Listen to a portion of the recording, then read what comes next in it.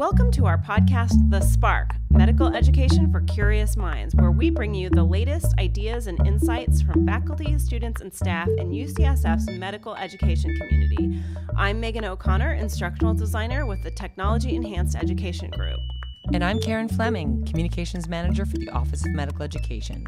In this episode, we'll hear from medical student Ogonna Nnamani, who explains the concept of spiral learning, a key part of the Bridges curriculum, and how it impacts her work as a future physician. We also talked to Susan Masters, the School of Medicine's Associate Dean for Curriculum, who retired last month and who helped develop the medical school's Bridges curriculum. So Karen, Ogonna Nnamani is a medical student, and isn't she also an Olympic athlete? Exactly, pretty inspiring, right? In my interview with her, Ogonna describes how she applies spiral learning in both medical school and as she trains for championship volleyball games. Here's the interview now.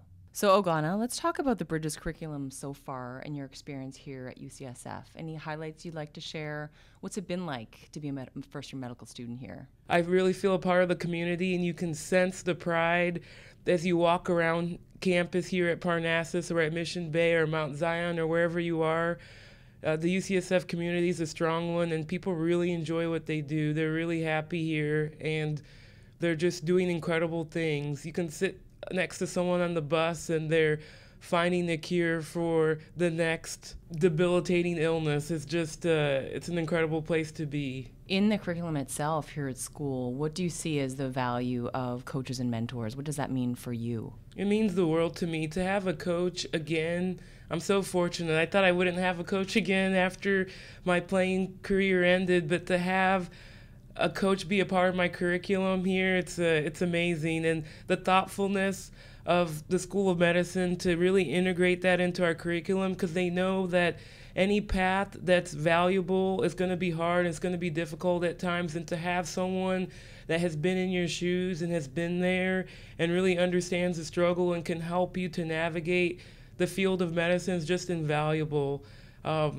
And they're a coach in every sense of the word. My coach, Catherine Lau, has been there for me every step of the way here and has really guided me, and has been a big reason why my experience has been so special. So I'm so thankful for the coaches and all the work that they've put in, and thankful to the School of Medicine for making that happen, because that's a rare thing that we have here, someone that's dedicated to your success and there to help you. And the cool thing about it is you get to meet other coaches throughout the curriculum, and they're all great. So it's been a great experience to have that. The Bridges curriculum relies on certain forms of learning for medical students, one of which I've heard is the concept of spiral learning. Can you tell us a little bit about, first of all, what is spiral learning and what does it mean for you? Mm-hmm. So spiral learning, I like the term, because if you think about a spiral, things are continuously coming back to you. Might not come back to you in the same form that you saw it in the original encounter, but it's going to come back to you in one way or another. And that's a very special, important aspect of spiral learning. And also another thing that's not so intuitive about spiral learning is that it mimics real life context, it mimics real life situations. So it's not a cookie cutter example or kind of like a bread and butter example of how to learn. It's just coming at you in different creative ways, and it kind of highlights different learning pathways that you're not used to. So I always compare it to my playing days. I remember when I first started playing volleyball, I started out learning the basics, and that's very important. But as you get older and older and more experience and your levels start to advance, the margins start to thin out.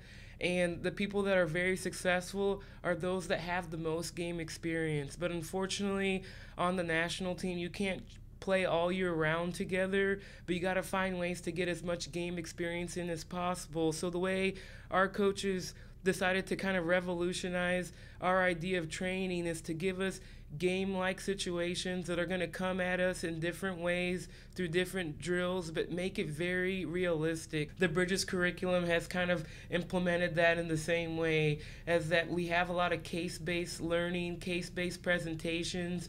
There are faces, there are stories behind the things that we learn, and those are very realistic, and that allows us to be able to make that transition into the clinical learning session or clinical learning period for us will be hopefully a better transition, because we're primed to learn and think in the ways that experienced, skilled clinicians think. And I think that's like a true asset to have, because you can't do the rote training, the rote memorization is just not gonna cut it when you have to really perform at a high level.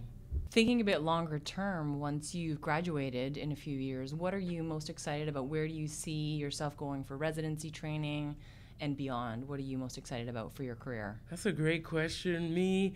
I think as an athlete, I learned to take things one day at a time, especially with the 2-year-old daughter at home. So I just try and live for today. But I do, and I think I have the luxury for living for today because I'm in such a supportive environment here at UCSF. Not only my coaches, but the leadership from Dean Lucy and everyone here is so supportive, and they're very invested in our education and our learning. So I feel like I can afford to take it one day at a time, because the support system around me is gonna make sure that I get on the right path and make sure that I get exposure to all aspects of medicine so that I'm able to make the right decision down the road. But live the dream today and take it day by day. Now that we've heard the student perspective on the Bridges curriculum and some of its main learning principles, let's talk to the retiring Associate Dean for Curriculum, Susan Masters, who led the development and rollout of Bridges, which launched at the medical school last August. So, Susan, what drew you to teach at UCSF in the first place? Long ago, after I got my PhD at the University of California, San Diego, my husband, who's a physician, went through the match and opened that envelope and just happened to end up in San Francisco. So he was a resident at Kaiser San Francisco. So I found a job here at UCSF as a postdoctoral fellow with Henry Bourne, and that was in 1984. And so I just sort of fell into one job after another, and that's how I'm still here over 30 years later. So after 30 years on faculty, what have you seen as some of the most important innovations in learning and teaching at UCSF? So I would say by far the most important change, not only in learning and teaching at UCSF, but really in our lives, has been technology. Because over these 30 years, the people around us, the students, the faculty, the staff, have remained consistently outstanding. So that hasn't changed. But what has changed is the way that technology has made education so much more of a partnership. The fact that so much information is that medical students and faculty used to have to memorize or read through textbook tomes is now at your fingertips. So information is, the facts are more readily available, and we've been able to shift to making sure people know how to apply that information that is at their fingertips. The other thing is that our ability to share education with our learners has been enhanced by this technology.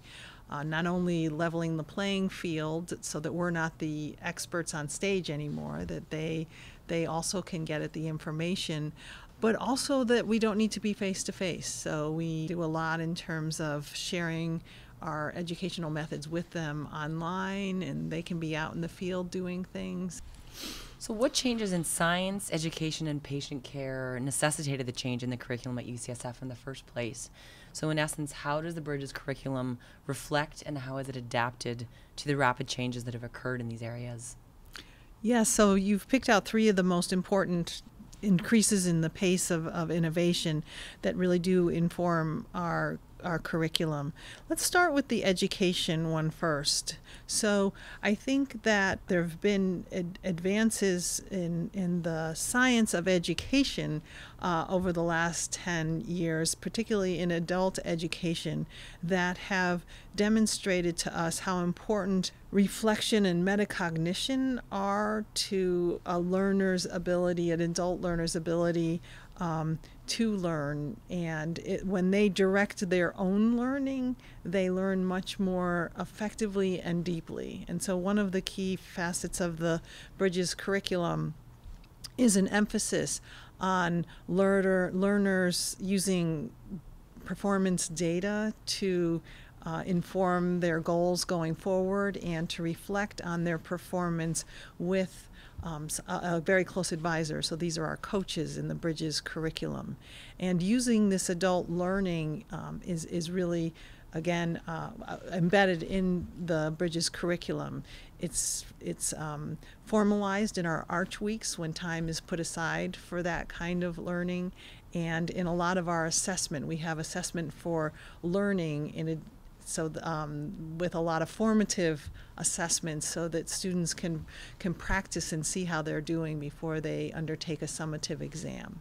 So that's been an important feature. In terms of science, the pace of science is dramatically increasing, and this is fantastic. It's in all areas of science, from biomedical, looking for cures to cancer and other inherited diseases, all the way to rapid advances in system science and in public health, and in the resources we need to increase the access to care. And so we want to make sure that our students have a solid grounding in the tools of inquiry so that they will be able to handle and apply for the benefit of their patients and populations the discoveries that we don't yet know. And so we're focusing on the tools of inquiry as opposed to focusing on what we know right now. They need to be able to, in the future, deal with and apply the knowledge that we know is coming. And then lastly, in terms of patient care, increasingly we are thinking holistically about how the health of patients is not just those who are ill now, it's our larger community. How do we do preventative care? How do we get to patients who are having difficulty having access to care and quality of care? All of those are our new science that are embedded in the Bridges curriculum. So thinking back again to the genesis of Bridges, why was the time and the place here at UCSF right, and what prompted that synchronicity of time and place and it being ideal for Bridges at UCSF? So I think we've been a leader in both science and education as well as patient care for many years.